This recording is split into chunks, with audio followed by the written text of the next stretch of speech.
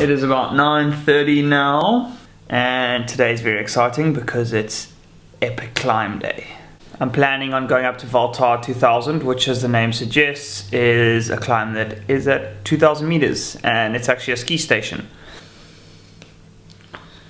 Getting the last bit of fuel in.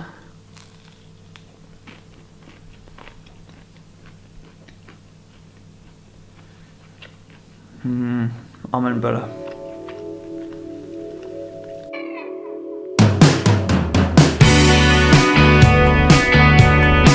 The ride is underway. I left at about 10 o'clock, which leaves me about 7 hours of daylight for what is about 6 hours of riding time. I'm hoping, praying. I am at about 150 meters of altitude, a couple k's in, and it is 8 degrees.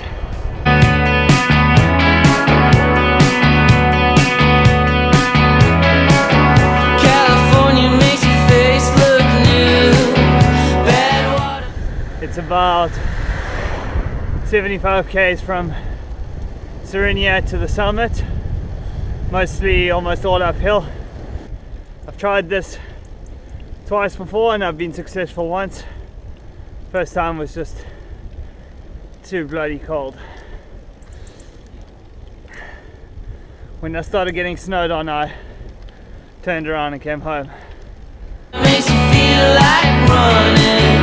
Those wires that you're talking through keep something buzzing.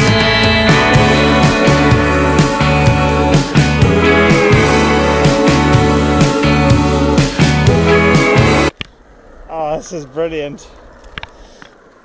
I hope you can read that at the bottom, but it says, put the no bike sign at the bottom of the hill, not halfway up, you f***its. Totally agree, man.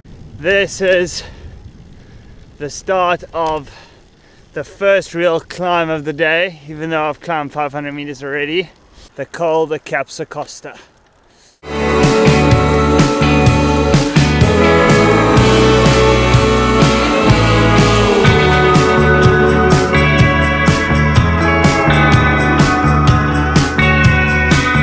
This is the memorial for Xavi Tondo.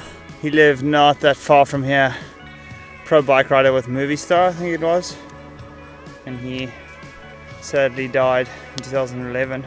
About 2 hours in, 48 k's covered, and we're on the sign, Vallter 2000. Bad water makes your body glow. They're looking for a good replacement.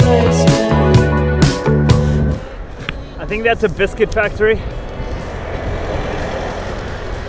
It always smells so good.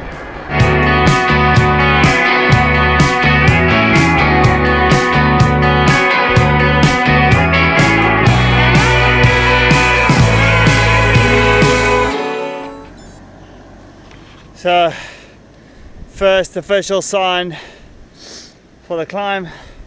The climb is 11.5 kilometers at 6.4%. I'm going to take a second to grab something to eat, take off a couple layers, and then I'm going to tackle this.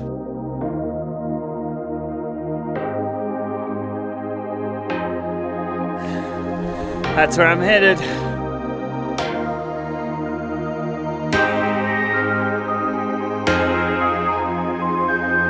Five done. Forgot how brutal this thing is.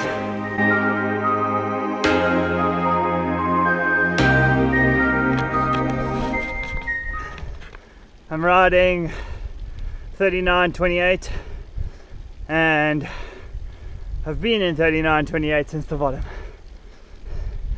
Just hasn't relented yet. 5.5 to go, 8.5%. Feel like I haven't freewheeled in 3.5 hours.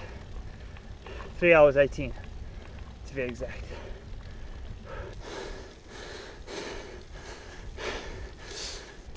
I think this climb on its own wouldn't be so bad, but when you've basically been climbing for 3 hours, to get to the base.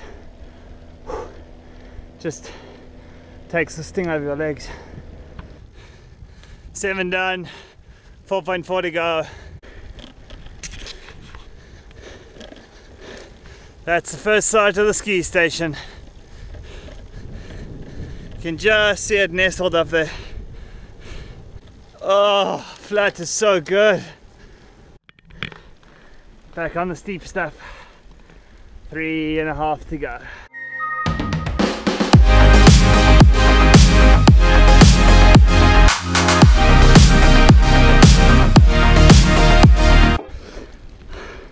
On the final series of hairpins, about 1.5 kilometers to go.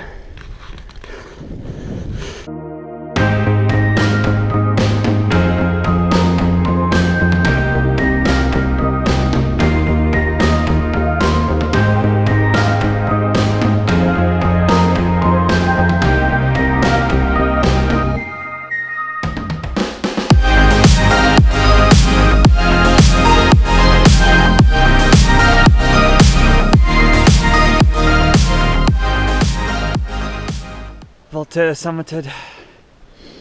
That was properly hard. 75 k's done.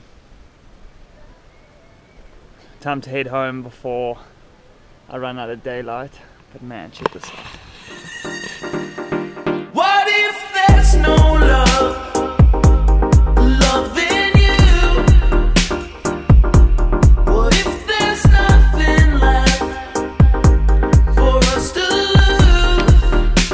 Seriously dreading the descent. It's gonna be cold. So I made it down the descent. It's freezing cold. Choosing your line when you're descending when it's that cold is kind of like trying to do a math test when you have a brain freeze. It's just not gonna go well. So about 65 k's from home now, mostly downhill. Pretty keen to drop some more altitude to get a bit warmer. My hands are frozen. Back in Camperdon, I've dropped back below 1,000 meters. It's a little warmer and my hands are back to life. I have about 2 hours and 10 minutes to cover the 52 k's home.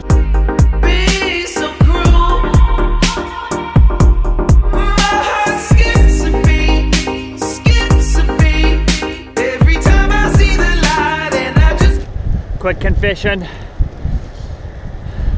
I'm only 8 k's from home, but I made a petrol station stop for this. I probably could have made it home. Oh, check the sunset. Probably could have made it home without it, but I haven't eaten since the top of the mountain. Oh, the light, oh, the light. How could I be so blind? Okay, I haven't been totally honest. This wasn't the only chocolate bar I bought.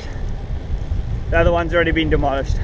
Could I be so blind if I could leave it all behind? Saying, oh, the light, that's the 150. Every time I see the light, oh, I just can't let it die. Oh. Perfect 6 hours. Done. Oh, oh, oh, babe. Love can be so cruel, yeah.